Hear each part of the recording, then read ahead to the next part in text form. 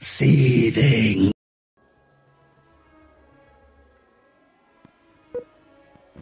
'79T 2458 Learning Corp. Little Red Riding Hood. Take one.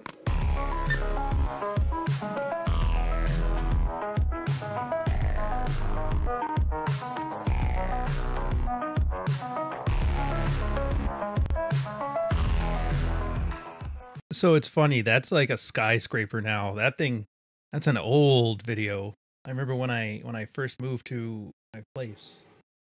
Giant hole in the ground in front of me and like a nice shot of the Lake Ontario or whichever lake we have. I don't even know. I loved it. And they put up this swank skyscraper in front of us, which is kind of annoying. At least they can't block the tower. It's too goddamn tall. Morning, fellas. Welcome to Red Morning. Dude, I don't know. So there's part of me that was like, man, I'd love to go in the field and do more on this. But then a part of me is like, I actually love my life right now. So probably not. I think I'm just going to stick to talking about what's been done as opposed to sitting out there breaking new ground. That's the job for you young fellers. That's the job. Young fellers. Claudillo's like 38 or something like that. I don't even know. Yeah, it's interesting. And this kind of ties into the topic for today. The topic for today was about how all of these tools that everybody talks about in the red pill, they're all conditional. And by conditional, in this case, I mean temporary. The example I used this week was, here, let me get my notepad up. Let's get, there. Let's get my notes up. Why aren't your notes already up? Hey, shut up. When you run your own podcast for 4 years, then you can tell me how to run mine. Yeah, I'm not Lex Friedman, but who is? Oh my God. Oh my God. Did you see? Okay, I never have watched like a Destiny stream. I can't stand that little runt. It's just insufferable. It's everything that everybody told you about Reddit personified, you know? And I guess he went on with Norman Finkelstein, which if you don't know, he's like the major, like if you want to talk about the, if you want to talk about the chambers, you want to talk about the trains running on time in the 1940s, that's the guy you talk with. And he pulls no punches. Like, you know, yeah, you guys, you put up with this before. He lost 5 family members in Dachau. And Lex Friedman's got Destiny apparently reading fucking Wikipedia articles to Finkelstein about the German painter thing. And I just started laughing. And he looks over and he's just like, you're such a moron. And it reminds me of when Red Letter Media had their William Shatner moment. Do you guys know who Red Letter Media is? They're the ones that did like the Star Wars 90-minute review. Very funny group of guys, Mike, Jay, and Rich. They've actually made a movie, Space Cop, which is pretty entertaining. And they have a huge heart-on. They love Star Trek. Like, they really love Star Trek. And so these guys said something kind of sarcastic, and Shatner took it like they're an idiot. And then I guess all of their fans were like, no, you don't understand. They're fans. And then they showed them some of their videos, and they showed them the ones where they make fun of those Star Wars podcasts.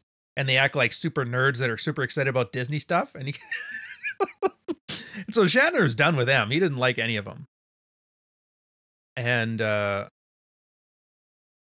so what ended up happening is like Mike goes on and he tells everybody the story of how it happened. He goes, there's nothing worse than like your childhood hero, the guy you've looked up to for 20 years, just looking at you and calling you a fucking moron. Oh, it makes me laugh. Anyways, can you club me over the head with young fellers again? I don't know. I feel like I should be saying it now. I think once you're 30, you're supposed to say young fellers, and then once you're past 35, it's when you really mean it. I don't know. It doesn't matter. I really don't feel much different than I did since I was 24. That's when my joints started to hurt. Actually, technically it was teenagers. Anywho, yeah, temporary, conditional. Nothing here is meant to be taken as literal, and this is why you really have to ignore online stuff whenever you're trying to figure out your way. Like, I don't know, you guys are in all various stages of your life right now. Some of you guys are chronically single. Some of you guys you're doing okay, but not great. Definitely not where you want to be. There's other guys in here that I know for a fact have like plates plates aplenty, girls aplenty. They're having a blast. They're enjoying life. They're living it. What's Rich say? Living your best life. They're all living the best life. Some of you are, you had a girlfriend, you've settled down, you moved in, others you married. Some of you even have kids. So you're all over the place, right? Now, the one thing I think you can admit, especially those of you who have like gone through all the different life stages, is the things that work for some don't work for others. And the things that work for some work for all of them. And that's always the trick, is you have to learn the difference, right? What is useful because it's universally useful for me as a man, and what is useful because it's useful for me in what I'm trying to go for. There's been, and this is like, and I'm not proud to say it. Like I was on Reddit, and not recently, but so there was Purple Pill debate, and they've blocked the shit out of me. They hate me over there. Who would have thunk? Mostly because I'm not here to argue. It was like, it's basically like Purple Pill debate as if Destiny was a subreddit. Anywho, so they, every now and then, one of them would try like a different attack vector, and they would, oh, it's not about fish oil for the joints, man. It's more about not having giant plates of metal crush your back, or not getting hit by a car. It's, this pain is earned. It's not as bad anymore, so it's actually pretty good. Funny enough, I've actually got less back pain in my mid-30s than I did in my mid-20s. Who'd have thunk, right? Anywho, where was I going with this one? Back pain. I lost my train of thought. That's such bad radio. It's such bad radio. Oh, you guys, just block and move on. No sense making a big deal out of things. Temporary. Yeah, temporary categorical purple pill debate argument. And so they would bring this one up. It's, what if the red pill isn't right? What if it is about, if it attracts a certain type of girl, and the stuff like the AWOL stuff, that's because the kind of guys who meet, and they always played it down to class, where it was like, lower class girls, which I'm pretty sure was a code for black. There was a bit of racism amongst the blue pillars. But yeah, everything was always about, well, you should have gone to college and met a girl there. All the good girls are there because all those girls were there. And so they're like, oh, we're the good one. All the other ones are the bad ones. It's Madonna and whore. But when women use it, they use it as a cudgel. Here's the thing, though. Not altogether wrong. It's not altogether wrong. And that's kind of where you have to understand that you're acting a certain way to attract a certain type of person. And all women are generally the same with a little bit of variation. But again, they all have life stages too. If you want to meet a party girl, dude, 23, 24, 25, 26-year-olds, absolutely amazing. They love to have fun. They don't want you to catch feelings, stuff like that. If you want to date somebody, it's like, I want to date somebody seriously and look about getting a family, 30s, great, 28, 29, 30. You might get lucky and find the 23-year-old that wants to stick around with you a long time. And then by 28, she has baby rabies, which is normally how most people did it that I knew growing up. Like everybody in their early 20s, we were like fresh, ordinary seaman sailors. We'd all get our girls from the bar, the 20-year-olds, the 21-year-olds, the 22-year-olds. We were pushing 30, whatever. And then they just sat around and dated with us. Then come like 28, they'd start having baby rabies, and the guys would start having the desire for a family in their late 30s. And this just seems to be how it works. But they say that like it's a bad thing, Well, if you're doing this, you're only going to attract a certain type of girl. That's true. We are only going to attract a certain type of girl. And if we're acting a certain way, it's because it's a certain type of girl we're into. I don't think a lot of people really know that either. It's like, how could you not be into, girls that want to make you happy, that want to cook, that want to stay in shape, that want to, all the things that you like, because those are your boundaries, right? Well, yeah, but you're going to get a low quality girl. What does low quality mean? Well, she didn't go to, and low quality always translates to whoever the speaker is. Be like me at work for me. I'm the only kind of girl that you should want. Well, not me, but another girl that's exactly like me, but not me, because I don't like you, because you're a red pill guy. It really lets you know how much I hate discussion and debate, because it's just people running their fucking mouths, man. It drives me nuts. And it should drive you nuts too. Anywho, this one's not really, this is more freeform. I don't have like a structured lesson plan to it. I just got a couple points that I wanted to hit, and then we'll banter and have some fun. We'll totally rip into people too. I haven't made fun of that redheaded centaur gummy bitch in a while, so I figured, why not? But here's what I mean. So yeah, you're like, low quality is what I decide is low quality. I don't say squat. She just has to get it. All this stuff, we're on the same page, but that's not what I'm talking about. What I'm talking about is like there's this really great line from, I think it's Human Sock Puppet. It's that you're a man. You're the only one fit to do anything with his life on this earth. And I'm paraphrasing it here, but I got it mostly right. You're the only one fit to do anything of quality in this world. And so everybody is going to try and manipulate you and force you by hook and by crook to get you to do what they want you to do. Your job as a man is to say no and then learn to make sure that if you are giving somebody something, you're getting, good compensation. I really should have looked it up because his quote is so much more profound. In fact, I'm going to do that now because I know exactly where to find it. You know where to find 10-year-old comments that one guy left eventually? Yeah. You don't?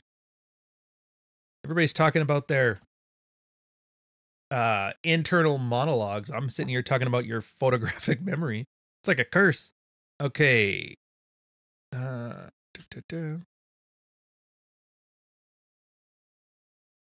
And it should be right here. There she is. All right. You are a man. You are the only creature on this planet fit to accomplish anything of worth. And because of that, the rest of the world will always try to twist your mind, or twist your arm, or force you, by deception or threat of imprisonment, to accomplish their goals instead of your own. Learn to recognize when this is happening and take back control of your life so that you can do the things that you want to do. That's Human Sock Puppet. And I was like, damn, that's pretty good. I like that. It's right up there with Royce's.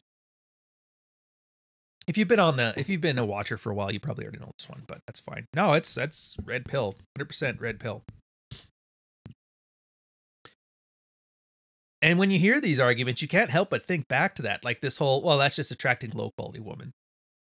And another quote is like, there was this great quote, I think it's Greek, where there's only ever two arguments, one for action and one for inaction.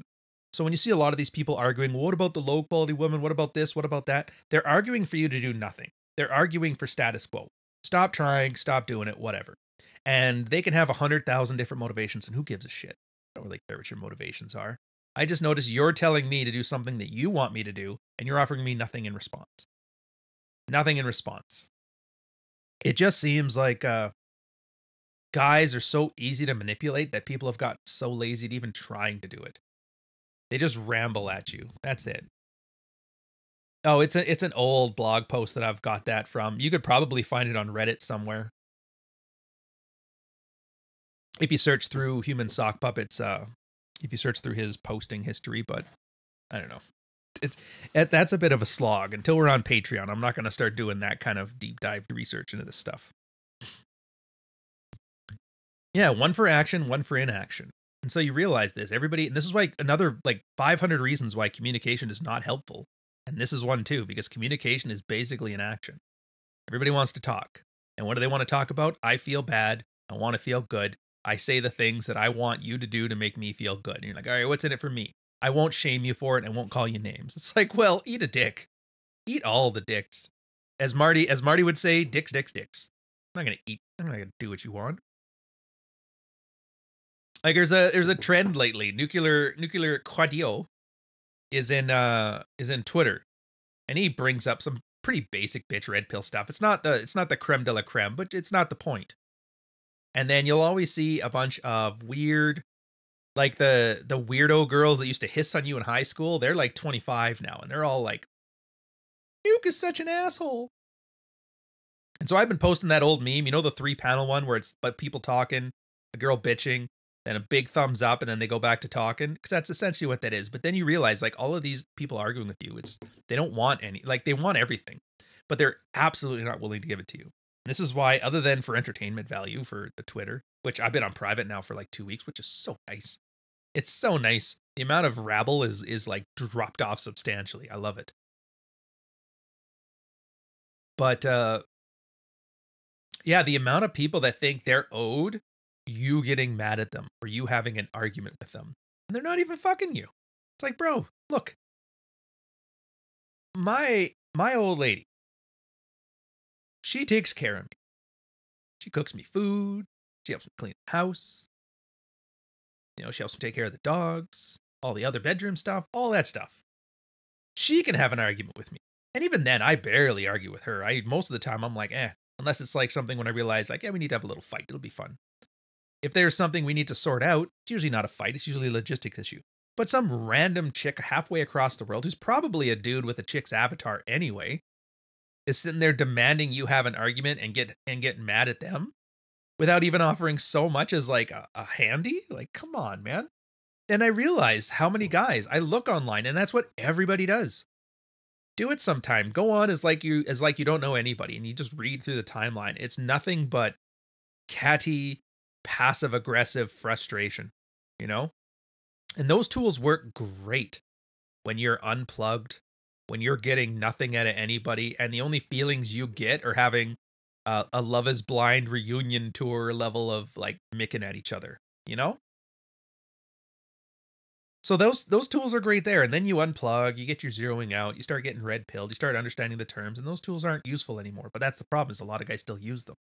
There's a lot of red pill, 101 avatar. Like somebody I've never heard of is like, I'm the original red pill. I'm like, who the fuck is this guy? Like, I may not know him personally, but I know of them. There's very, very, very few people in the red pill that I haven't heard of. It's not saying that I'm the gatekeeper of it. I'm just saying, like, I've been around enough. I can usually take that as a pretty good, fast and loose method of deciding who's worth a damn and who's just running their mouth. But they still do it. They're like, oh, you fucking bitches. That's why my jokes are like, whammon, am I right? My misogyny is cheeky and funny. Your misogyny is realistic and emotional. We're not the same. And they're still yelling at girls. It's like, yeah, dude, you're past that now. And you got to get into that mindset. Although I hate saying mindset anyway. You just got to start acting right. Start acting right. Yeah, it's almost like unhealthy behaviors to seek validation. Almost, stripper. Almost. The only difference is it's such the weirdest, it's like the laziest validation. It's the fast food, not even the fast food. It's the, you know, like it's the Vietnamese street meat validation. That's what it is. You're not the gatekeeper. I thought you were the most important guy in the world. F this guy. Dude, it's so weird. Like, none of us matter, and we're just acting so self-important. It's the ridiculous. I know I'm keep getting distracted by the meta, but it's like, just Tate sitting there talking like he's the king of the world. Oh! So there's this thing. Pearl reached out to me like a year ago, something like that, said she wanted to do some kind of documentary, and she was told that I'd be a good person to talk to be in it. And I said, thank you for the offer. I'm going to have to decline. That was it. And I thought, you know what? It's not good enough. This is back before she decided to turn to block me and stuff. But it was like, and then I'm like, here, I'm going to do you a solid. When you start petitioning the other people for this, don't mention Oh, she said it was similar to the Cassie J one. And I'm like, do yourself a favor. Don't ever bring up the Cassie J thing with this people, because anybody who's worth talking to is going to tell you to go pound sand. Yeah. So just don't mention that. She goes, okay, thanks. Anyway, so Glenn, old Rule Zero guy Glenn, is in the background on Pearl stuff. I have a feeling he's on that documentary with her, and I have a feeling Myron's going to go too. And I thought about it. I'm like, this reminds me of when the men's rights advocates like Paul Elam and then like the 500 soccer moms that want you to treat men better did that Cassie J one. And the MRA was like, this is perfect. This will be the best opportunity for me to get clout. And Cassie J made it all about her. And all the guys were essentially there to promote the Cassie J chick, who's gone now. And I'm like, that would be wonderful if Myron and Glenn and Pearl and Tate and all these guys that were kind of going down that road. Like and then, well, some of them are going down the JF Garrity, Andy Worski road too, which if you haven't seen that, oh my God. JF Garrity, he's pretty much known as the guy who murdered his wife. The Quebec separatist, race realist, everybody hates that guy. But that's the point, is everybody's a nobody. And everybody's fighting so hard to be like just above nobody, but they're desecrating their own like identity. But let's get back to topic. Yeah, so the rules, the mental models before don't work anymore. And those were bad mental models before. The ones like yelling at women to feel something, feel alive, and avoid not getting sex, get validation. Absolutely. Horrible mental models, but they still are. And then you get to the red pill, you start learning about that, and you realize, oh, okay, so like, yeah, I don't have to engage with all these broads and do dumb shit. Well, that's nice. That's nice. We're going hard on the caffeine today, by the way. So come on. And then you get to the point where you're past that phase. So maybe like you're not angry at women. You know the work you have to do to get to a place where, you know, you have your plate rotation. I'm going like all the way down the gamut here, right?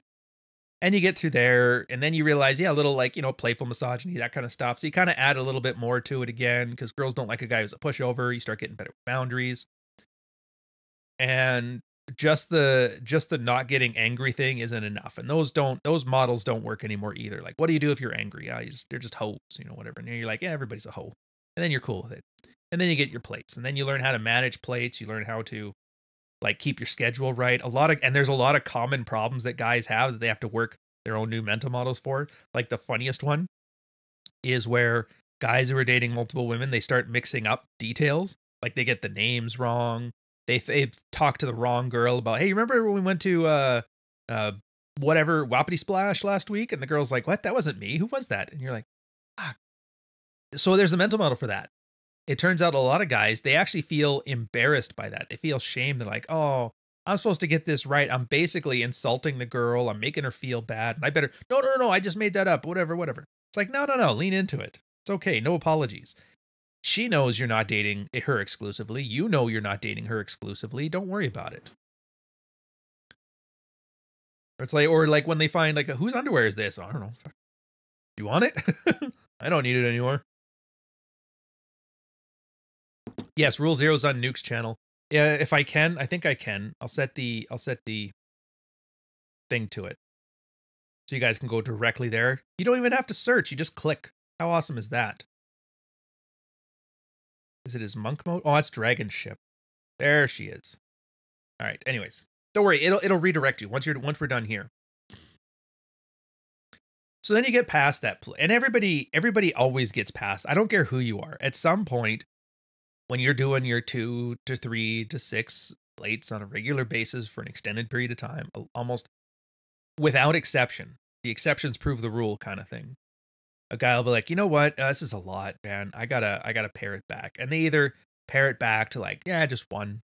Or maybe they'll pick one of them and settle down. And that's the route I went. And other guys just kind of like, I'm just gonna stick one, make her my good plate. And the other ones will just kind of like, you know, soft next them, right? And then there's a whole bunch of different mental models in play. Because the first thing guys do once they settle down with a single girl is they start reverting back to their blue pill conditioning, you know, whatever they want to call it. But you know what I mean.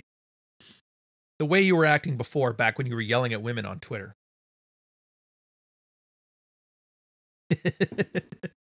Back when you were yelling at women on Twitter. So you got to be nice, you got to be cheerful. And that's absolutely the wrong play. Because like the girl fell for the asshole. Acting like the nice guy's not going to help you. Because she's like, what the hell? As soon as I started dating him, he turned into a weeb. So yeah, you have to actually act the way you were supposed to act. And this is where a lot of guys, they have to learn that mental model where, oh, it's not parlor tricks. It's not tricks. It's not having to be on for like a couple hours on the weekends. No, that has to be you. It's an actual like identity thing. It's as close as you get to self-therapy as it gets, right? A lot of guys don't get that. They kind of just supplicate. And that's the problem, is that like failure, the feedback for failure doesn't come very frequently. It doesn't come right away. Other times people just give you no feedback because like nobody's obliged to give you feedback. It's like, hey, you've acted 16% less attractive today. They can't even if they wanted to. They can't even if they wanted to. So all you notice is like one day you wake up, you're dating this girl for a year and she's just sitting at home. She's getting fatter. I haven't gotten laid in 6 months. You're like, what the fuck? How'd this happen? No feedback. And this is where like a lot of guys, and I always love this phase. I call it like red pill 2. I mean, I don't always call it that, but I have to get a better name for it. Because they'll always say, yeah, I was big in the space back in 2010 and I left for a bit. I got a girlfriend and now I'm in that same boat as everybody else. Why won't my wife sleep with me? You're typing it from the toilet and you're like, oh, fuck. You're like, it's 2016. You're like, dude, 6 years. And you're like, all right, welcome again. And then you realize you literally have to start from scratch. And it's because most guys they don't treat the mental models as tools to help you build an identity, you know, from the ground up and have that identity work in your favor. act better, have better boundaries, understand expectations, all this, all the good, fancy, heartfelt stuff that the red pill guys have been working on figuring out on their own, right? Yeah, I'm red pill now. I control the universe. Yeah, exactly. Yeah, all that stuff. No, it's just it's all temporary. It's all categorical, or not categorical, conditional. So they have to start from scratch again because yeah, it's not parlor tricks. You can't stick your feathers up your butt and be a chicken. Like, oh, so I don't have to pretend to be an asshole. It's like, no, you're gonna be an asshole. But what does asshole even mean? Asshole means I don't like it. I mean, I'll say I don't like it. It's not that I don't like it because girls actually do like it. It's like Nuke says, I'm not a good man. I am not a good man. I can't do the Nuke voice. He's got that Jay-Z vibe to him, you know? Where am I going with this? Yeah, because ultimately the reason you're an asshole is because anything that doesn't put a woman's interest first is considered heinous. And that's not a bug of human nature, that's a feature. Society would die off if we didn't venerate our women, deify our women. Back in the day, you got 15 cousins, 6 brothers, and 10 women. And all of those women have to survive if you guys want to last a generation. But only like 1 or 2 of those guys have to survive. Well, that's how it has to be. That's how it has to be. And it's coded into our DNA, right? Yeah, but good men are honorable. That's another goofy one. Like, it's not wrong, but here's the thing. The guys who say that are absolutely the ones you can't trust. Like, that like every couple months there's always that thing where you see some chick getting decked because she's like starting some shit with some third world guy, and the third world guy's having none of it, so he just cold cocks her. Where are all the men to help right now? And all the guys talking about how much you need to cheerlead this and how much you need to fight for the honor of women. They're the first ones that'll be like hiding underneath a dumpster. I guarantee it. I guarantee it. Because the guys that can fight don't talk about it. Just puts a target on your back. It's the worst thing you can do. If you're ever talking about how tough you are and you end up in a situation where you will be in a fight, who do you think they're looking at first? All right, there's 5 guys here. It's a 5-on-5. That guy's been talking about how tough he was. Let's get him first. He's obviously the toughest one. It's like, no, man. It was kind of reminds me of in the Navy. They gave us this saying. It's like, don't make jokes about security infractions, like losing classified stuff, stealing tape stuff. No jokes about it. Like, yeah, it's funny. Yeah, we get it. That's great. But here's the problem. One day, if a piece of cryptography disappears, you're the first one everybody's going to look at because you were the one that was making jokes about it. You were the one talking about it. So yeah, don't do it. Don't fucking joke about this stuff. Same thing with violence. There's a mannequin in the store here that has the exact same Griffith hairdo. Next time I'll send you a photo. That's too funny. Strippers in the chat. I heard a great analogy. There are holes in a big boat, ones that are easy to see and fix. The dangerous ones are the small ones that fill the boat all of a sudden and the boat's filled. That works. That works. I guess I could give like a running example, but that's the problem is like, whenever you try to make this succinct and pithy, it's hard. That's why you have to go with these like universal platitudes. It's like if I'm bringing up how, actually, you know what? I can bring up one example that'll totally exemplify what I'm talking about when it comes to models changing. It's nice guy stuff. If you guys have followed me for any length of time, you should know, and I swear to God, if you haven't read it by now, you're wasting your time here. If you haven't gone through No More Mr. Nice Guy by Robert Glover, if you haven't gone through When I Say No, I Feel Guilty by Manuel Smith, if you haven't been through those 2 books, if you want to get 85 to 90% of the red pill solid, those 2 books have all the models you need. Everything else is the extra 10%. It's a very, very ruthless market. And some of the tools in there that are good when it comes to handling women, I guess. They say it's pretty universal, and it kind of is, but for our perspective, it's mostly that. And that's the tools that you'll see, like blogging. I can see how you'd feel that way. Amused mastery. Oh, that's adorable, babe. Go get me a beer. Agree and amplify. Oh, yes, I'm sleeping with everybody right now. Don't worry about it. Negative assertion. Why would you think that? Negative inquiry? Or no, negative inquiries. Why would you think that? Negative assertion. Nuking all these models, right? So one common problem I've noticed is that I'll go through Mids Watch live stream, talk about this. I'll go through the Patreon and talk about this. And then you get some guy who's like, yeah, I was on a date with a girl and she started running her mouth and I started fogging and this. I'm like, whoa, whoa, whoa. Slow down. You're not there yet. You're not there yet. Well, aren't these good tools? Yes, they are absolutely good tools. If a girl is running her mouth with some stupid bullshit, fogging is a great way to like let her run her mouth and acknowledge that she had feelings without validating them and making them real in her mind. But that's a gift. Treat everything of yours as if it's valuable. If it's a girl you just met, if it's a girl you just started dating, if it's a girl you haven't even slept with yet, why are you using fogging? Why are you using negative assertion? Why are you using amused mastery? She hasn't earned any of this. Like, what do you mean? This is a reward? Everything is a reward. Women live off of validation. They live off of attention. You've seen the kind of shit. There was a chick that was licking a toilet for likes. And this is before like TikTok. This is like a Facebook thing. They weren't even making money off of it. They just wanted the little numbers in the thing to look like bigger numbers in the thing. And I'm like, bro. She was willing to lick, and it was like a toilet in an airplane too, or something stupid like that. Not even like a home toilet where you can sanitize it, or like one at Home Depot where it hasn't been used yet. No. He's using the used one. So yeah, that's what they need.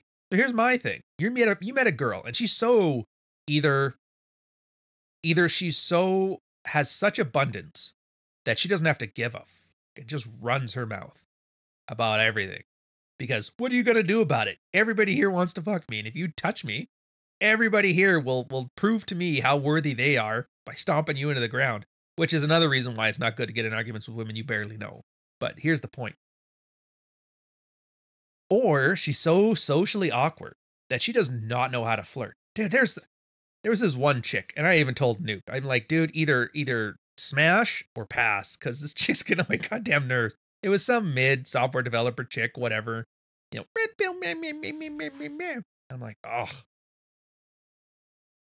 Meanwhile, she's like in DMs with some guys I know, and they're like, yeah, she's definitely flirting. I'm like, okay, fair enough.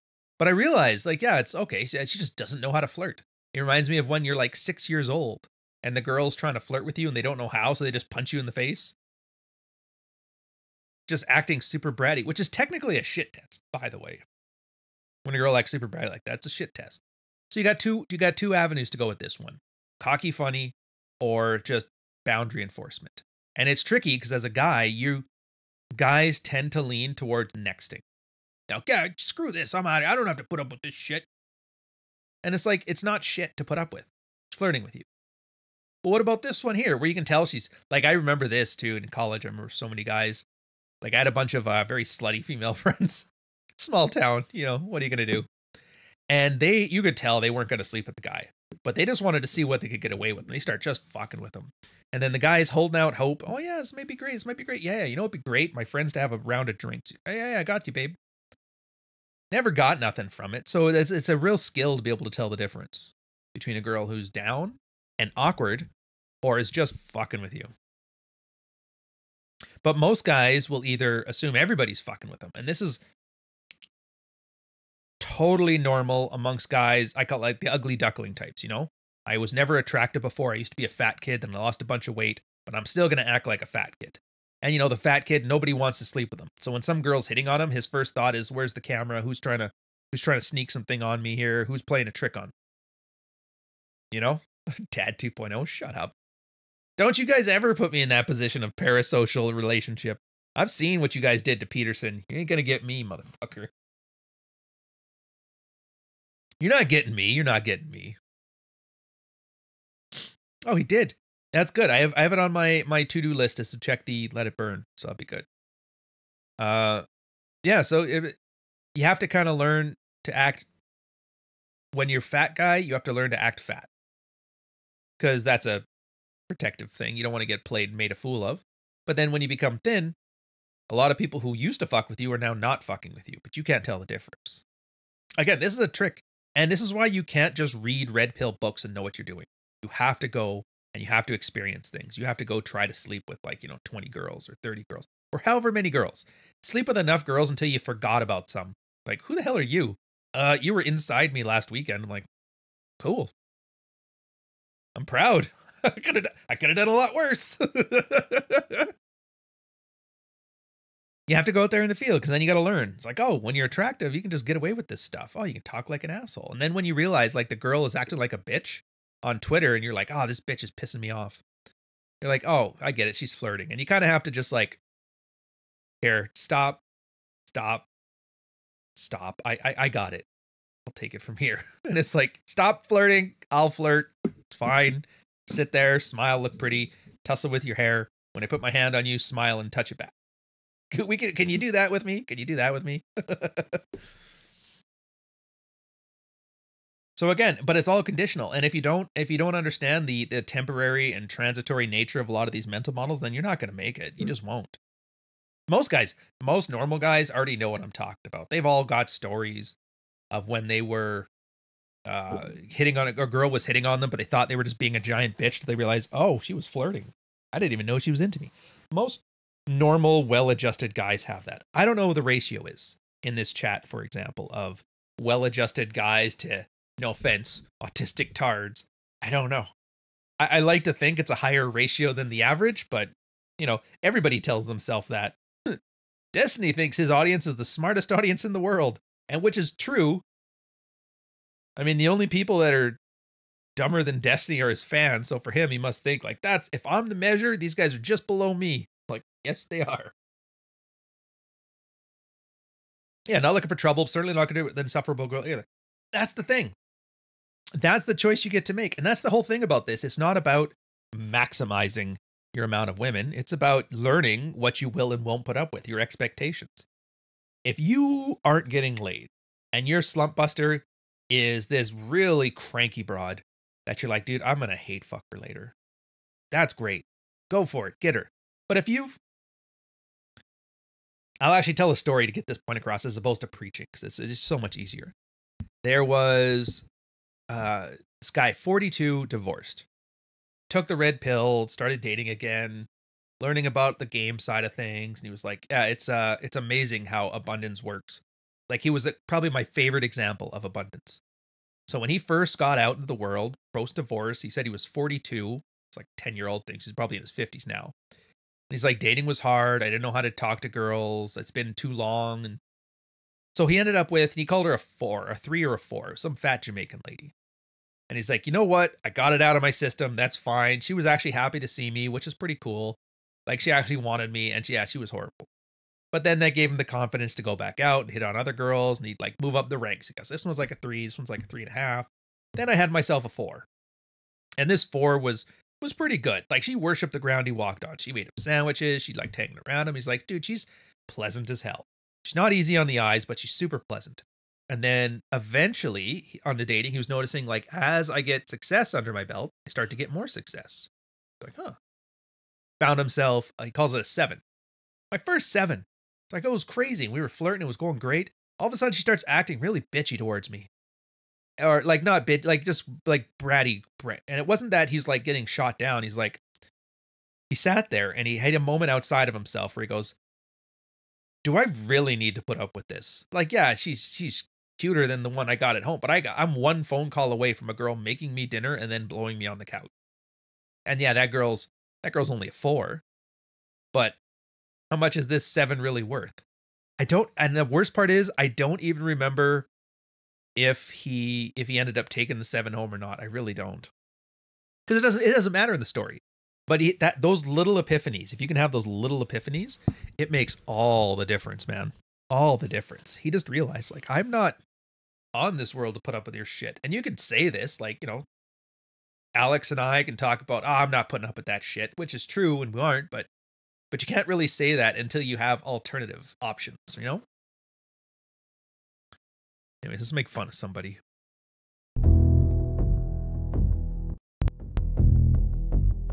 I don't know. But I only know what my heart feels. And my heart still feels like the best, the best is yet to come. I need to put like a little zoom in on that for like the best. Then like a whip zoom or I think that's what they call it. Best is yet to come, where it's kind of like directing the eyes so you can look into his soul. Dude, people are still commenting on that video, by the way, the one where I was like ripping into Stedman for being a moron. Why are you so mean to him? I'm like, dude, this video's 2 years old.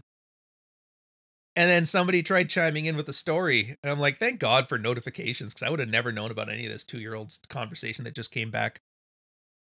Where he's like, yeah, he wrote an article that made fun of Rollo, and Ryan can't have that. I'm like, this guy clearly missed the 3 years of Stedman calling me a low IQ moron, and then me running the victory lap of him going to jail. So whatever, you have your story, I have mine. Mine just so happens to have receipts, and I just sent. There's like, if you ever want to see that goofiness it started with a hashtag upstream Twitter. So if you ever look up hashtag upstream Twitter, you'll see a lot of nonsense and a whole lot of shit posts. Whole lot of shit posts. So yeah, I liked that one. Sometimes you got to go back to the bush leagues.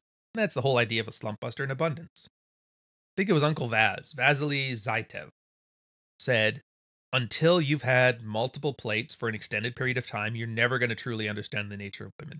And he's absolutely right. Like, he's right. There's no ifs, ands, or buts about it. There's very few iron rules. If I ever had to steal something to make the own Ryan's iron, that doesn't roll off the tongue. Maybe I have to come up with a different metal. Ryan's silver rules, maybe. Yeah, some people think Ryan is Rollo's disgusting attack dog. It's weird. Well, it's not that it's weird. It's that it's... So here's your rule of thumb on this thing. If somebody is... None. Here. If somebody is telling you something like that, like they just throw out some accusation, you always take that second, like, do they have a point? And if it doesn't have a point, you can already tell flat out. That's because that's how they can think of the situation. That's how they're thinking of the situation. This is really useful sexual strategy. For example, if a girl, like, yeah, they accuse you of cheating, fine, whatever. But if they're always accusing you of cheating, it's kind of a red flag. It lets you know. It is because they're constantly cheating, and so they're hyper aware of it, and they're projecting that onto you because they feel guilty about it. So yeah, if you're ever with a girl who's like super neurotic and you have to feel like I'm constantly reassuring her I'm not cheating, check those DMs, man. Check those DMs. The 42 lawns. Ryan's fairest. Dude, you guys and your goddamn science. Remember, for the stuff that works for me, it needs to be very lowbrow, blue collar, but then like profoundly deep. Like that's the kind of wordsmithing I need here, and it's a very difficult thing to do. Meant to say disgruntled, not disgusting. Yeah, the Stone Temple Pilot's cute. Where was I going with this one? Oh yeah, the cheating one. Yeah, same thing. Anytime somebody accuses you of something, if it has no merit, chances are it's because people can only think, like, people can only talk about how they think. That's it. If you're not thinking it, you can't say it. Just flat out. It should be without without question. That's what I'm saying here. So always think about that. Very few people are able to objectively look outside and comment on something, especially people who are angry. As soon as people are emotional, which I'll never understand why people are emotional. I'm just a photograph on an avatar. Nuke isn't even a photograph. I don't know, isn't his picture his dog or something on his, what is his Twitter fucking photo? I don't even know. Twitter. It's funny too, because if he changed his avatar, I'd probably forget who he was. Who's this guy? Oh, that's Nuke. Oh, he changed his photo. Got it. Yeah, so it's just like you know what's funny? Yeah, it's just, well, it's not even you in a suit. It's like your lower jaw and you in a suit. This is the exact look that you give Catholic girls. They love this one where they show like the side of their jawline and then their clavicle. And anytime you're arguing with somebody on Twitter, or you're going to get somebody's like making on you on Twitter, and you look over and you see that side jaw profile, you're like, oh, fuck, I'm done with this one. I'm done with this one. So yeah, that's a fun little thing for you too. Mustang, did I see this? No, I didn't see this. Look, I know I shitpost a lot and I goofy comments. I never actually watch the videos I shitpost. I never do. I see the comment on it, and I see the first like 2 seconds without sound, because as you're scrolling, you have to watch some of it. And then I make a pretty snap judgment about what's going on, and I'm always right. Always right. It's probably power. He won't do what I want. You guys are going off. All right, let's change the pace. Where is? Yeah, there. Hey, brother, who do you think is the funniest member of Rule Zero Squad now? What's your favorite comment joke of theirs? I think Ryan brings good laughs. He does. Ryan is like British humor. It's like Monty Python. People are like, if you get it, you laugh your ass off. If you don't get it, you're like... Fuck Ryan Stone. People just don't get his humor. Who's the funniest one on there? You mean besides John Fitch? I think John Fitch is the funniest member of Rule Zero, but he's unintentionally funny. Or the robot dogs. Seeing this robot dog in real life was pretty surreal and terrifying. Yeah, Cappy's pretty funny. He can be pretty funny too. Who's the funniest member? I swear to God, if this running my mouth and the microphone thing doesn't work out, I'm just gonna start doing promos for like John and Rolo and then Paul and them. Because, dude, I think that if they were earning serious money and I could do this for a living, I totally would. Would Ryan watch any of this if it wasn't a job? I don't watch it, and it is my job. How bad is that? Look, I'll put it this way: when it comes to learning and teaching and understanding the red pill, the one thing I've never had to do is watch people's online content. So that should tell you exactly how useful most people are online here. Exactly how much you can learn, exactly how much you can use.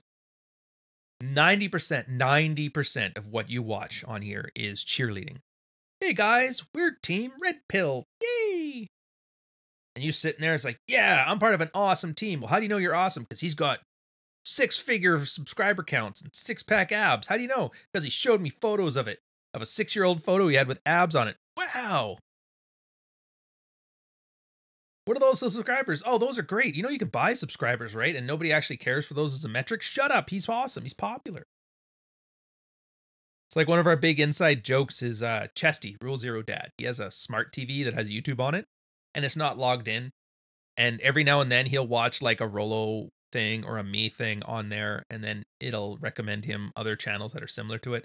And it's like every week the Red Pill Factory is coming out with a brand new anime avatar, making fun, yelling at women who are doing TikToks, like a Tyler the Fiend, a Ribby the Frog. He had 2 new ones. What the fuck were they again? I don't even remember. I gotta pay attention. There he is.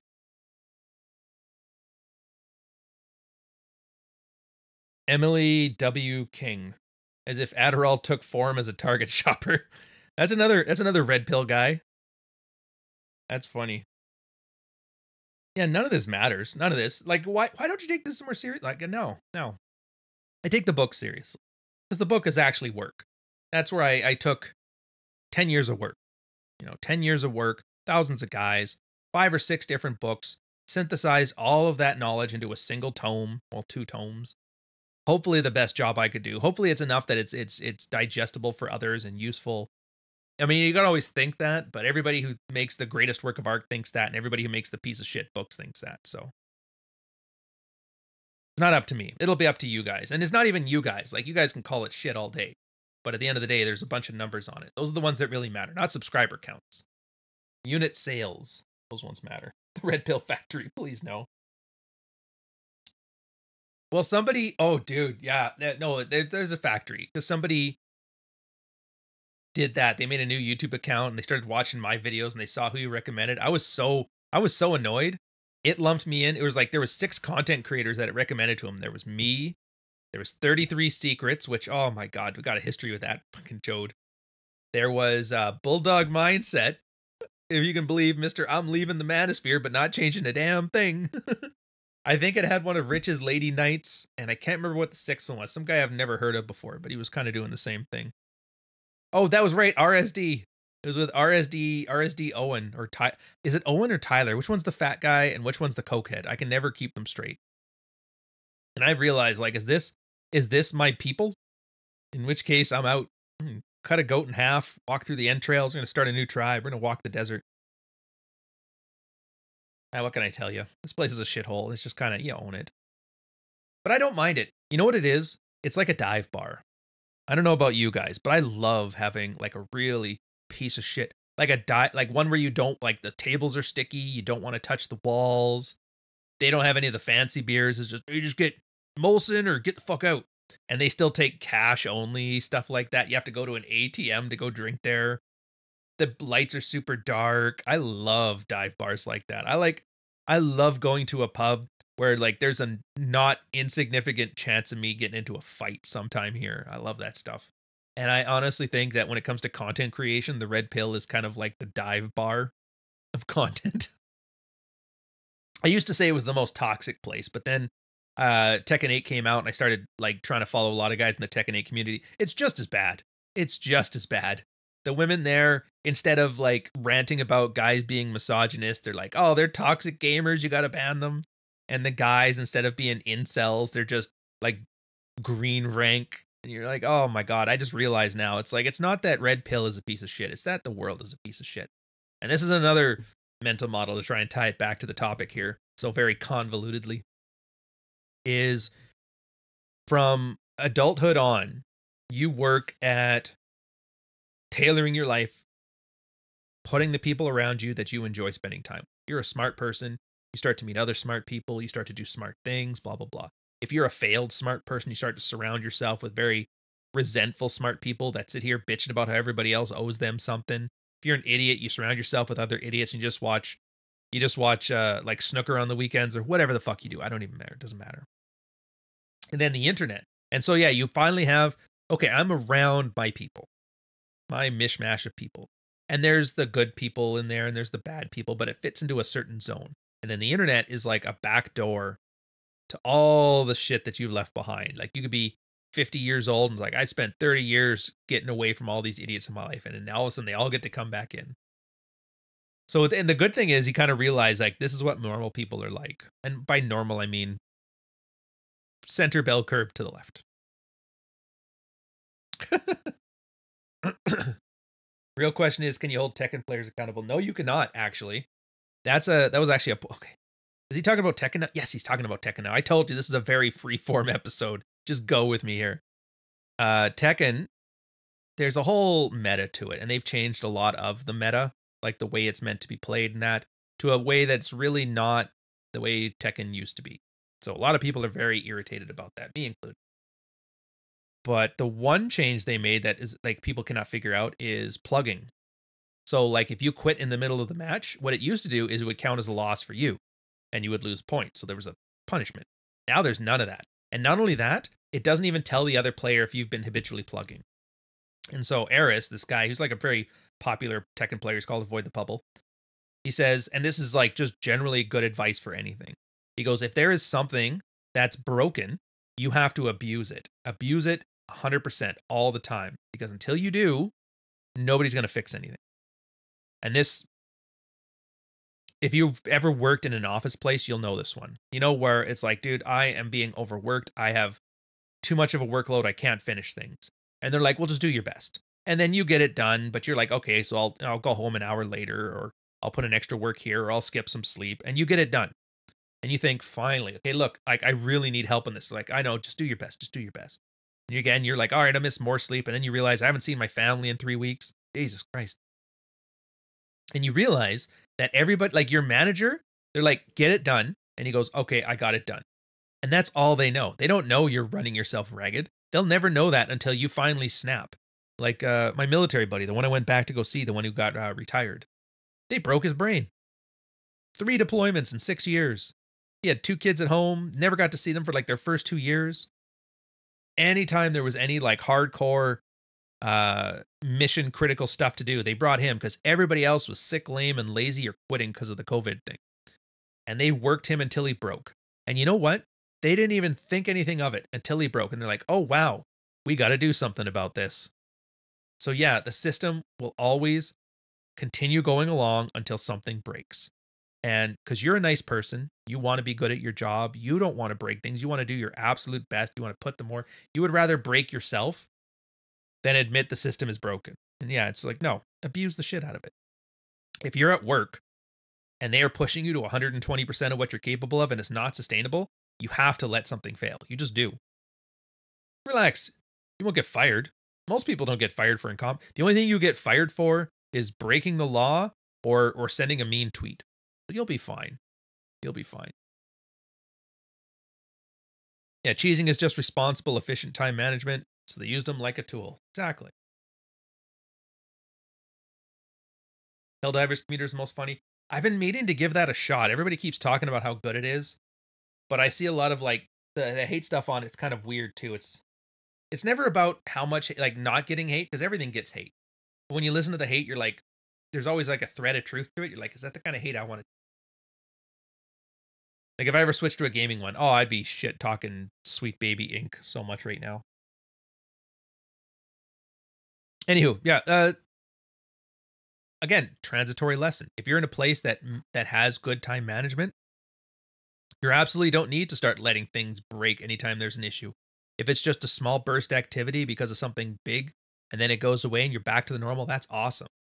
But if you're in a place that's habitually taking advantage of you and working you into the ground, like you have to. And here's the thing. I can tell you this, and if you've never experienced it before, you'll still fall for it. Like you just cannot learn this any other way than the hard way. I know this because that's how I learned it.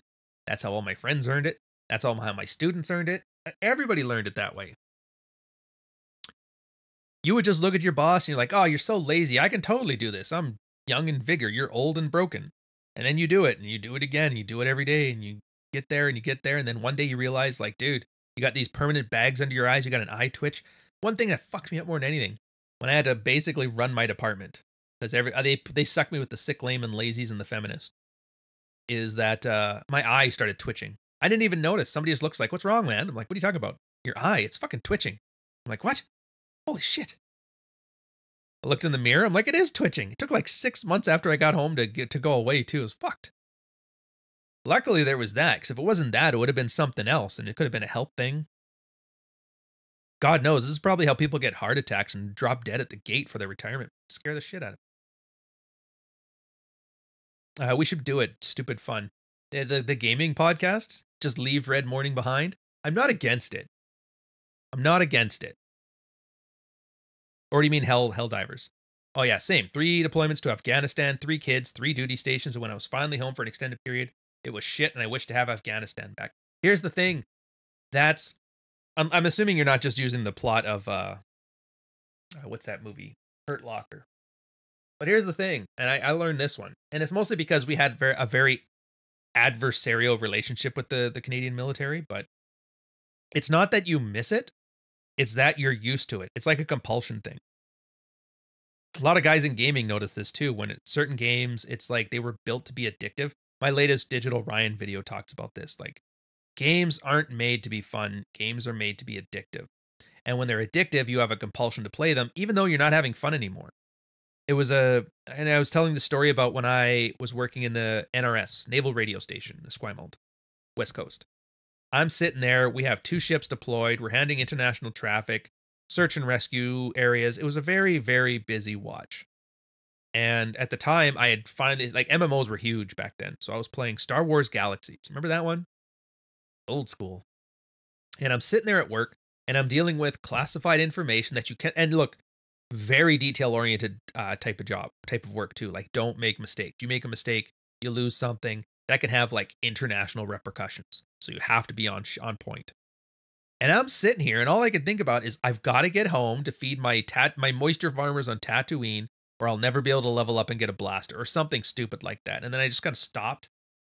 I looked over at the thing, the message traffic, and the modem beeping in the background, and I'm like, what the fuck is wrong with me? And I canceled the game because I realized that's how it, and then World of Warcraft, I did like 3 weeks of that, and that was it. I didn't even make it the full month.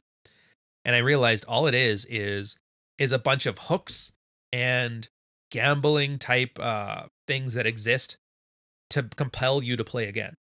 I'm like, oh, okay, fair enough.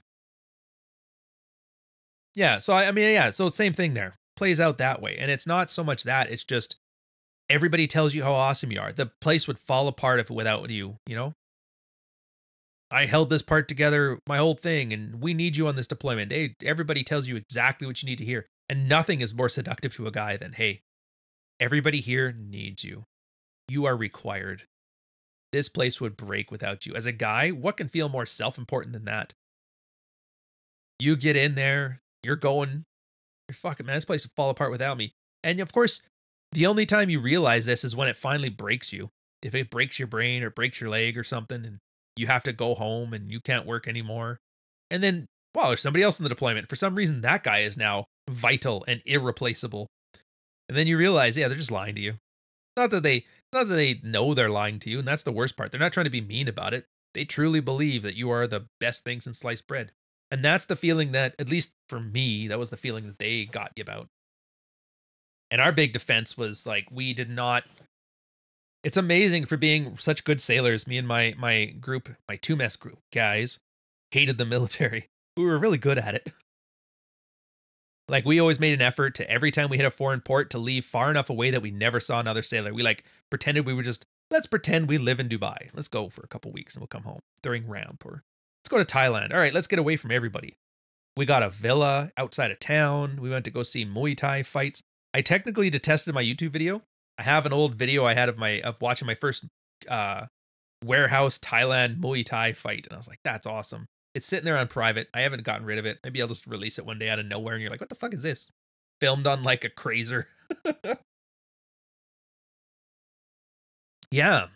And so it's one of those things that just everybody kind of learns. But here's the problem is, like, if you don't break, you keep believing the lie. It's the same as being zeroed out. Like, nobody goes red pill just because.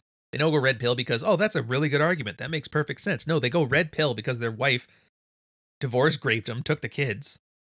Their church abandoned them. Their family took the girl's side, and the guy's sitting there in the back of his van, broke, wondering, what the fuck? Why'd everybody just abandon me? I thought the father was the most important job in the world. Yeah, you have to get zeroed out in any of these things. Guys are stupid. We are stupid. We are stupid, and we are ego-driven, and we are stubborn. And until something breaks, we refuse to fix it. We refuse to fix it. That includes our life. That includes our life. That includes our jobs. It's a very, very easy thing to manipulate, too. Just tell somebody how great they are. You're awesome. Ego. My manipulation article, I talked about the 5 different things to manipulate you. And everybody loves shame. Shame sounds good. You're not a real man if you don't do this. Everybody talks about frame shifting, where a girl just runs her mouth till the guy gets confused. And, all right, it's fine. Let's do it then. Fuck you. But a lot of people don't recognize the ego one. Oh, you're such a great man. You want to fetch me that? All right, I got this. Great man does this. Real man would defend me. You're a real man, aren't you? Of course I'm a real man. I got this. And you go get knocked out at the club. You're like, fuck, that sucked. Oh, at least she went home. Oh, no, she went home with that guy. Oh, fuck me. And yeah, and that's how you know it's part of, it's not like a bug. It's not some manipulative feminist thing. It's just the way humans are built. Because you see it happening in so many different places. I talk constantly about convergent evidence, where you see multiple different things converging towards a certain outcome. And while each one individually is you have very low levels of confidence in it, taken together, they all kind of like increase the objective confidence you have in a thing. And yeah, so and as much as I hate tying gaming into red pill, because real men don't play games. Yeah, fuck you, Matt Walsh. That's one of those things. Ludology. They work on ways to make you feel important, and then they compel you to keep playing. There's scientists. There's guys on staff at every AAA studio right now that exist just to get you to put more time in. There, Diablo 4. Remember this? We played it at the T-Rex Army. Played it on the second channel. There was a patch they made where they slowed down loading times just subtly. Because they're like, how much extra loading can we give before you get annoyed and turn the game off? And they found out, like, we'll do it a second lower than that. So that way they can go to their stockholders and go, hey, look, we now have the average playtime session is 67 minutes. Meanwhile, 30 of that is just like stalling. Stalling and making you frustrated. There's an egghead sitting in the studio right now where you're like, don't they have more game designers and developers? It's like, no, this guy is strictly just here to waste your fucking time as much as possible so he can look good on a spreadsheet. How noble are you? How great a man are you when that's your entire utility, to add 0.1 to the playtime for an investor stockholder meeting? Yeah, I've seen a girl who gave me strong signals in university but could not talk to her because I got a serious disease. Now I'm feeling fit, but it's 2 years ago. Does it make any sense to approach her, or does she lose interest because of... Oh, dude. Look, man, when it comes to approaching, you got 30 you got like 15 seconds. That's it. If you haven't approached then, the moment's done. And here's the thing. It's not even that the moment's done. Like, you're like, oh, you're saying that like it's so true. Well, what if? Yeah, look, she might be into you, but here's the problem. If you didn't approach her in those first 15 seconds and your moment's gone, and you're so hyper fixated on her that like, what, 2 years later, 2 weeks later, you're like, I should go talk to her. Don't. Because you're going to fuck it up.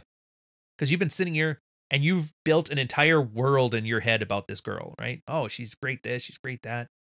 She does this, she does that. It's a very parasocial thing. Same as like, I know everything about you. She goes, what's your name again? And nothing gives girls the ick like that, because every girl's had a stalker at some point. Some fucking Billy has been sitting there hyper focused on her for 2 years. She's like, I don't want to be made into a skin suit. And as soon as you start doing like any of those parasocial tells come out, the girl's fucking out. Sorry, man. Not for me. See, again, you keep looking at it the wrong way. Zach's like, is it a waste of time or can you farm something from the experience? The only thing you can farm from it is the experience of failure. That's it. You got to stop looking at women like they are a experience bar to raise or a thing to be won. Sniper game, they used to call it, right? It's never been about, game has never been about getting that girl. How do I get this girl back? It's like, you can't get that girl back. You can get more women. You can get good at getting women in general, but you can't get that women. Which one? Well, what about these? And there's always, I love how guys always try to argue it. It's like, I don't care, man. Go for it. You got it. You got it. You have the married red pill, seal of approval to do whatever the fuck you want. Learn it the hard way if you want. I don't care. It was always my favorite part of field reports. Well, by favorite, I mean, it's like, it's funny now and I need to turn a phrase to go there. Where a guy will come in with a very cut and dry story of like a cheating whore wife or something. It's like, yeah, guys, what should I do? My wife gained 50 pounds. We don't have any kids. We don't have a house. She slept with my neighbor, blah, blah, blah, blah, blah, blah. And you're like, and the guys will be sitting there like, obviously you should be leaving her. Like, what do you put up with this shit for? And then he'll start to argue with everybody. Hey, have you read through the sidebar? And he's arguing with that. If you read through this, and he's arguing with him, Why are you arguing with everybody? Everybody here is basically just telling you the obvious. And then you realize it when there's one Yahoo that you've never seen before comes in. You know, you should really try to win her heart back. And maybe you take some more, like some of that really shitty advice. And then they'll always say the same thing. It's like, yes, finally, somebody understands. And that's when, and after you see that a few times, you realize it's like, he doesn't want to do better. He doesn't want a real answer. He wants to fuck up and he wants permission. That's it. He just wants permission to be a fuck up. So yeah, go be a fuck up. So Spaceman, I don't know if you want permission to be a fuck up or not. You got it, sir. Or if you really want to know, in which case, yeah, this hyperfixation you've had on her over this length of time means whatever you think you're going to do, you're just going to fuck it up. Go talk to strangers, somebody you don't know. See, again, you're still, I can't even talk to you, man. So it's completely done. Stop focusing on the one chick. Stop focusing on her. Where is your second option? Let me ask you this. And you know what? I'm going to be done with this conversation because I realize this is doing exactly what I said not to do. So I'm done here. Hopefully this is a learning experience for everybody. This girl you've been hyper fixated on for 2 fucking years. Let's say she died tomorrow, disappeared off the face of the earth. Who's the next girl you talk to? Do you have a next girl to talk to or no? Because if you don't, that's your problem. Your problem's not what to say about this girl. It's not what to talk about with this girl. It's the fact that you have 0 girls to talk to except for one. And so you're hyper fixated on it. It's a very scarcity thing. Scarcity mentality is what they call it. It's fucking ridiculous. Go talk to more girls. And look, it's not even that girls are anything particularly special. Every guy always thinks, well, this one's really special. She's a 10. She's cute. I've had so many guys. Yeah, I've got this great girl. She's a 10. It was actually one of my old clients back when I was doing the calls before I got jaded to the whole process of that. And I was like, all right. He goes, look, I know you say there's no such thing as a 10. There's not. But this one's different. I'm like, okay, so what's this girl? Like, well, she's 25. She's got a whole bunch of tattoos. She's a single mom. And you're like, she does drugs and blah, blah, blah. And she put out the first date. I'm like, holy fuck. Just red flag after red flag. But he likes her. So she's a 10. And I was like, that was one of the things that really got me frustrated is that I'm trying to explain, like, there's no girls at 10 because a 10 is your ego. It's not the girl. It's your ego investment in her. And the reason you have an ego investment in her is because you have no other options. When you only have one option, you're going to try your best to win that option. But if that option doesn't owe you shit, it's going to burn that covert contract. And that's why it was like, you're talking to these guys and you're trying to like give him, you came here for me to tell you this. I am telling you this. And then he's arguing with you. And you're just like, at that point, you just kind of run down the clock. It's like, look, it's your $500 an hour. You can spend it however you want to. But the problem is like 80% of guys are like that. So I'm just like, is that really how I want to make a living? Taking 40 hours a week to have people convince me to tell them, yeah, dude, just let me fuck up and tell me I'm a good person. And when I fuck up and I come back and get a second appointment, which most guys did, and get you a second appointment, I need you to explain to me why I'm an asshole. And I realized, oh, I get the game. It's that you want permission and then you want a pastor. Hi, I got a stupid idea. What should I do? Don't do it. Oh, no, but don't do it. Blah, blah, blah, blah, blah. Okay, you know what? Fine. Give her. Here's the thing, though. This is going to happen. You're going to fuck it up in this way. And this is the consequence of that decision. So, good luck. Then they come back. Okay, you know that thing you said not to do? Yeah, I did that thing. And you know what you said was going to happen? I'm like, yeah. Like, yeah, that happened. And like, you know what the consequence was going to be? And I'm like, yeah. Like, yeah, that's where I'm at right now. So what do I do? And I'm just like, there's nothing to do. This is the consequence of your actions phase of this. So just, here's the process. Here's how you're going to get fucked. Life's going to move on. And don't make that mistake again. Oh, thank you, Pastor. It's like, do 6 Hail Marys, watch 4 Rollo Tomasi videos, call me in the morning. And it's just like, fuck, man. Yeah, it is what Chesty does for a living when it's legal stuff. But that's it. Most people don't want to win. They just want to be told they're okay. I really wish I had saved it. Hotep Jesus, I was talking to him on the thing. And he had it was a PDF he showed me about marketing. Fuck, I'll never find it. How dare you? Zomboy, how much were you charging for those? It started at $50 an hour.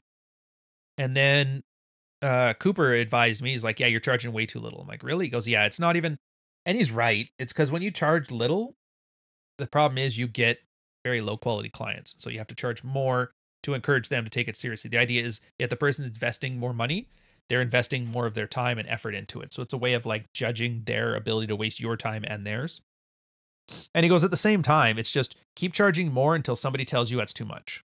And that's all you did. So, you know, and dude, guys who are still doing it. Like, I think Rich gets like 1,000 or 2,000 an hour or something like that.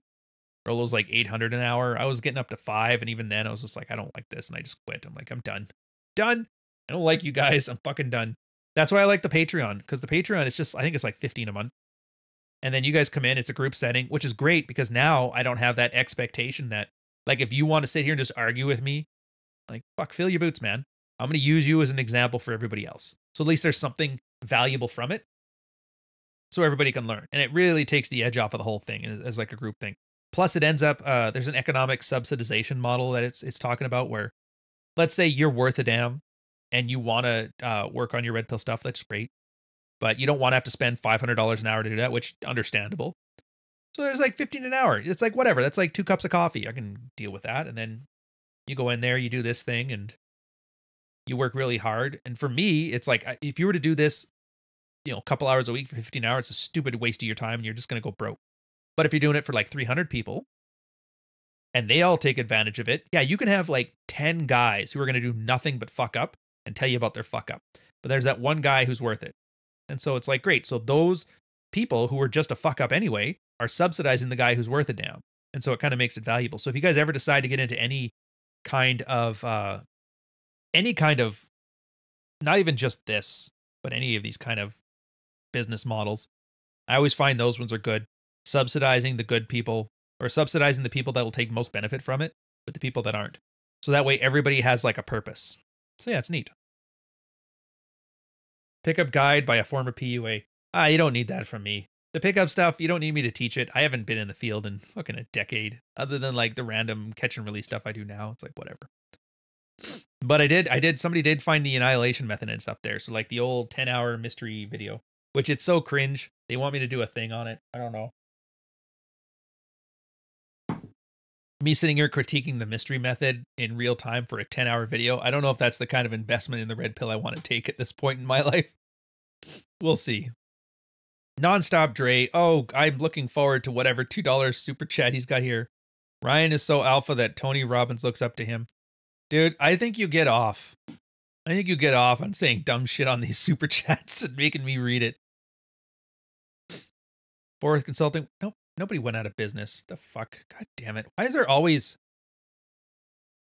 It's the only part I hate about the engagement in the group is there's always like... There's like one or two idiots that annoy me. And then I have to pause everything to block their shit. And if I don't notice it right away, I end up saying something stupid. So whatever. Anywho. We're a little bit ahead of schedule. I was going to go for 1:30. We're at 1:15 now. Start a new video and let's do some bants. Boom, what's up fam? Got some big news to share that unfortunately is not so good, so I'm gonna jump right into it. You're gonna watch this video and you're gonna cry. At least we can laugh at your eyes as you cry like in the corner like a little f***ing girl in the fetal position. It was a simpler time. Back when those were our biggest haters. Former friends, biggest haters. Big, huge Trump supporter. Didn't go to the Capitol on January 6th. Isn't in jail. Has his fuck trophies for clout. What more could you want out of life? Such a petty, petty man. All right, so let's do it. Let's 100%.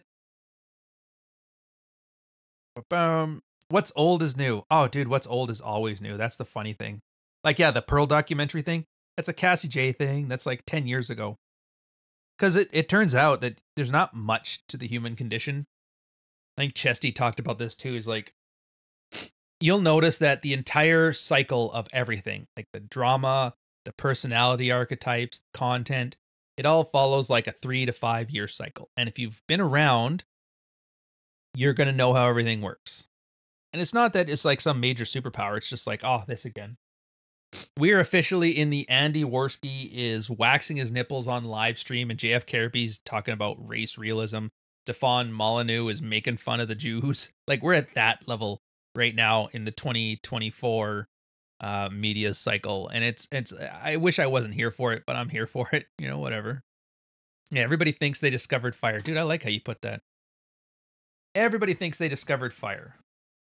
Even the red pill stuff. Like, dude, if you go back, like, my stuff in Dread and in Frame is stuff that was here 10 years ago and other people were doing it. If you were a regular in the forums and the subreddits, you would have already known this stuff. But those forums and those subreddits have all gone. There's a lot of link degradation. Internet never forgets, and the fact that you want to find a 10-year-old random post, like, you're never going to find it again. It's been buried. And then I realized, too, even then, this same stuff was everywhere. Like, there was the anti-dump machine in the 2000s, if you guys have ever heard of this one. The anti-dump machine. Great piece of work. And the So Suave guys, and the alt-fast seduction guys. And Rollo, when he did Rational Mail, was kind of like a synthesis of that. And then before that, you had guys on Usenets, BBS sites, emailing each other newsletters on men's rights and shit like that. And so, I don't know who the original, I don't even know who the names were back then in like the 90s. All I know is Mystery and Neil Strauss and RSD Owen. Those are the only three people I know of in that time period. And they probably came to all the same conclusions we came to. But again, it's just one of those things that everybody forgets over time because they grow out of it and they don't want to touch it anymore and they forgot about it and they've internalized it or they've gone back. And then a new group comes and they rediscover fire and then they go through it again. It almost lets you, you know, that whole right-wing conspiracy about the cyclic nature of history. Things go up, things go down, and then, you know, repeat and repeat. The Roman Empire falls and America's now in the fall of Rome age of its thing. It really does lead credence to this. So the two things I don't like about the red pill is that, like, genetic determinism and the cyclical nature of history. Two concepts that you're like, fuck. I'm definitely not as confident against them as I used to be. Definitely not. Yeah, and so that's kind of where the value is right now. Like, there's two big things, I think, and I'm looking for it. I can't wait to see the new crop of, like, I don't even know what it'll probably not be called red pill. It'll be something else. You know, the Dragon Ball Z boys, or I don't even fucking know. Maybe the T-Rex army becomes a thing where they kind of rediscover fire again, and you'll see all the same work, but with a different slant on it. It'll adapt to a certain, like, instead of flip phones or smartphones, they'll be talking about, yeah, with your head chip and blah, blah, blah. How do you pick up girls when you got the Apple Vision thing in your head? I don't know. Oh, dude, if you talk about PUA phases, think of the 70s. There was a whole, leisure, like a lounge culture, leisure suits, playboys, jet setters. Jet setters of the 60s and 70s, they used to call them. What do you think the pickup artists were back then? Jet setters. Their game involved cigarettes. I remember there's even advertisements for it. Like, yeah, blow it in her face and she'll follow you everywhere. Basically saying this cigarette will get you laid. And there was like, yeah, you go into the smoking place, you hit on the girl, blah, blah, blah. Nothing's new again. Which I guess is comforting, because then you realize, like, yeah, no matter how many iterations we have, it's all the same material. It's just worded for a contemporary audience. And then the one thing I do enjoy now is Amazon really has, I think, has benefited men more than we really give it credit for, because the difference we have now from 2008 onward is that we can have like a Rational Male. We can have a Praxeology Volume 1 and 2. We can have a Practical Female Psychology for the Practical Man, because Amazon allowed people to be their own authors. So my hope, and this is my prediction for the new decades or whatever, is that because we're able to have more permanent types of information, that this reinventing the wheel cycle will probably die off. We won't need to. At worst, we'll have like derivative ones. So somewhere 10 years in the future, somebody will make their own version of the Rational Male, call it something else. It'll be worded differently. And then people who are in their 60s will be like, oh, I remember that sounds a lot like Rational Male. And they're like, the what? Like, I think that's where we're going to go with it. But it'll be more of like permanent material. The male-female dynamics things will be mostly sorted out. And this is the part that makes me laugh. Is everybody's like, because there was always this critique in Purple Pill debate where they're like, well, if everybody's red pill, then isn't nobody red pill? It's not going to work. And it's like, that's never going to happen. Like, what do you mean? Even if you forced Rational Male and like my books, if you forced all this red pill stuff to high school kids, and like you must read it, you must know it, you must get a plate to graduate high school, you know, all that, like that, it's not going to change a thing. When everybody's high value, nobody's high value. Well, most people are not going to be high value. And even if everybody sees this information, they're still going to fall into the same stupid traps they are now. The guys who don't get laid or will not continue to not get laid, even though they just know why they won't get laid, but they'll use the red pill stuff to seethe and cope with it. Oh, it's just because women are all hypergamous. Fuck these bitches. And the guys who are worth it down, like, I don't need that stuff, whatever. Like, I read it and it doesn't matter to me. And they go out and they succeed. And there's guys that like, I needed it, it helped me, and it worked. And then they'll do well. That part will change, because those guys were slowly getting whittled down. You know, we're getting the balkanization of attractiveness from Morlocks and Eloy. And now we're getting to the point where guys who were starting to fail are like, okay, this is good. I can pull this out of my ass. This is great. So that's my expectations.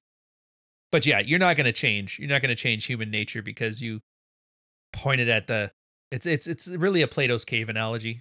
If you've never seen everybody knows Plato's cave is where there's people that have lived underground their whole life. They've never gone to the surface, and they don't actually look at anything. It's just people behind them with a light, and they have like these puppets, and then all you see is the shadows on the wall. So their reality is the shadows on the wall. The idea being that everybody's like faking reality for you, until one guy climbed to the surface, saw sunlight, saw real life. Here's the part they don't tell you about that analogy. Everybody loves it because it's like, yeah, getting out of Plato's cave and learning about the reality with your own eyes as opposed to letting other people give you reality. He goes back to tell the other people about what real life is out. You know what happens? Those people kill him. How funny is that? Let's finish off the super chats then, and we're going to call it. But Destiny said we can evolve. Really? How come he hasn't evolved a stupid Wikipedia reading Redditor bullshit then? I really fucking can't stand that guy. Like, I don't want to go so far as to say hate, but if anybody's found, like, how far can we get before somebody hates us? And like, let's just peel it back a little bit. Destiny is a master at that. I will give him credit.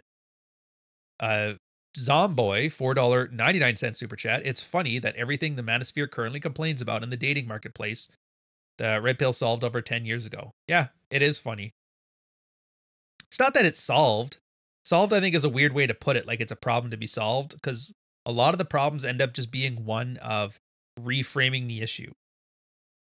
Like, you know, when a field reporter guy's like, oh, my wife's a bitch this, my wife's a bitch that, and she's this, and she's this. Reframe that from like from your own perspective. I statements, not she statements. And a lot of guys get there and they're like, oh, all right, this all kind of makes sense now. So it's not so much solved. I don't know if there's a good word for it, because sometimes it's a case of expectations being out of whack. Sometimes it's a case of a problem that needs to be solved. And sometimes it's just a case of like, it's not a problem. You're just whining for the sake of whining. But to know the difference is kind of a big deal. But yeah, so I would say the Red Pill experienced it and wrote about it 10 years ago. I just wish there was a nice word to use that. Nonstop Dre, when are you making the Apple Vision dating course? See, this is the worst part about Nonstop Dre. It's that if he wasn't sending super chats to say this dumb shit, I'd have fucking booted him by now. But he's like throwing this money at me as his way of saying, what are you going to do? You're going to boot me for giving you money and saying nice things? I'm like, you fucker. Don't think I don't know what you're doing. Don't think I don't know. The Chugi mail. That's funny. All right. Anyways, that's it for me. You guys will have some fun. Who do I want to make fun of? I don't want to do second for pennies today. Paranoid. Oh, okay, yeah. I know. I'll make fun of Walsh at the end of this. So that's the new thing. Gamergate 2's coming out. Electric Boogaloo. You guys don't know about this? It's like gaming journalism was very corrupt.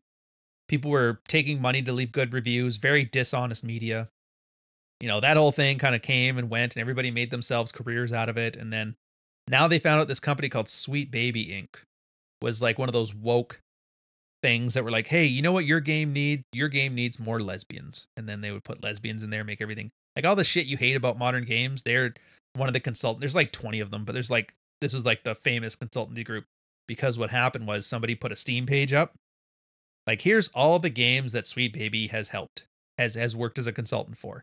And then all of them were just like woke bullshit, right? So everybody was using this list as a do not buy. And so they did Streisand Effect, flipped their lid about it. Kotaku started making hit pieces about it. Now everybody knows who they are, and they're not happy about it. And where was I going with this one? Oh, Matt Walsh starts chiming in about video games this, gaming games that. Everybody has basically got a fuck Matt Walsh thing out right now, which it blessed their heart. I love to see that I was the hipsters. Like, I was hating Walsh before it was popular. And they're like, you were the one that was sculling games for like man children. You need to give that shit up. All of a sudden now you have an opinion. He's like, well, now it gets clicks. And they're like, you opportunist fuck. Makes me laugh. His producer's losing his shit. He's losing his shit. So in his honor, let's go back to the OG. I don't usually post pictures of my kids online, but they're infants and you can barely see them. So, you know, it's fine. But a YouTuber named Ryan Stone tweeted, showing off the F trophies for clout. So the babies are trophies that I'm showing off. It's perhaps not a surprise that a picture of a proud father would be so upsetting to the sort of man who clearly never had one. And guys, I'll leave you with this. Stop leaving comments about the, what I think what he meant from the statement was this. That's just a little gag we do. I don't really care. Anyways, cheers.